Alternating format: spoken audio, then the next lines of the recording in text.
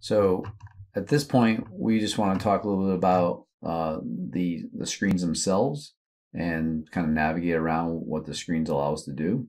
So first thing I want to do is just talk about the top of the screen, and then we're going to go into system administration.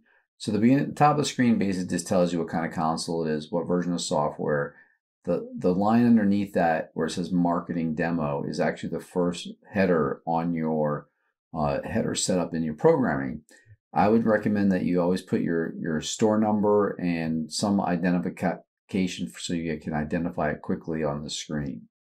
The date and time, this is what we call a traffic light. So it's the power indicator, the warning indicator, and the alarm indicator. You can acknowledge alarms here. This is the individual who's logged in. Obviously, I'm logged in at this point, and this is where you would log out. Please keep in mind that if you don't log out, the Veeder-Root will log you out after 30 minutes.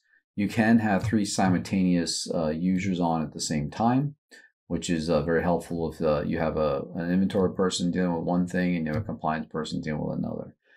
The help aspect of this functionality is great. So whatever screen you're on and you click on help, it'll actually take you to an interactive help screen. So I was on the tank inventory or tank overview screen.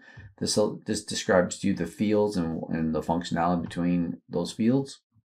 If you click on anything that's highlighted in blue, it'll take you directly to that area if you need some knowledge or don't understand something that's going on the help side. So let's go back. And then the last one on the bar is the print button. So whatever screen you're in at that point, you can print that particular screen just to get a screenshot or a print shot of that particular thing that you're trying to do.